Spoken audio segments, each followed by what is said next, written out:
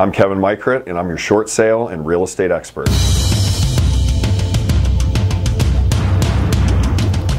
Short sales are very beneficial to people because it's giving somebody the opportunity to sell a property for less than what's owed on it. If you let a property go to foreclosure, you don't know what's going to happen if you just walk away from it. Short sale is a thing that will allow you to get rid of the property, mitigate the loss, and know the end result of what's going to happen.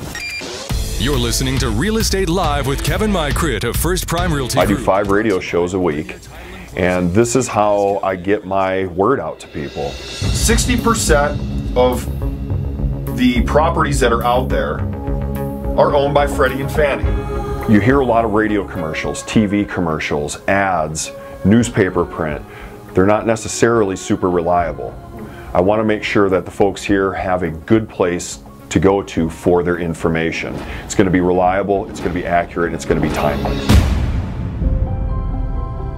I surround myself with the best in the business. Yes, they're financially, they're not in a position to... Now I partner with attorneys, I partner with mortgage bankers to make sure that if short selling is going to be the option, that you're protected legally, because there is a lot of pitfalls that you can fall into. Short sell always ends up better for the bank. That's why they want you to explore that option. So the banks will actually pay me to do the short sale for you.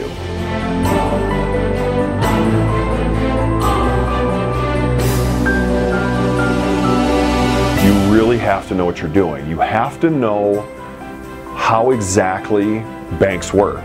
They can be really difficult on people. I mean, they're an emotional roller coaster for people, and I want to make sure that we help them through every aspect of it.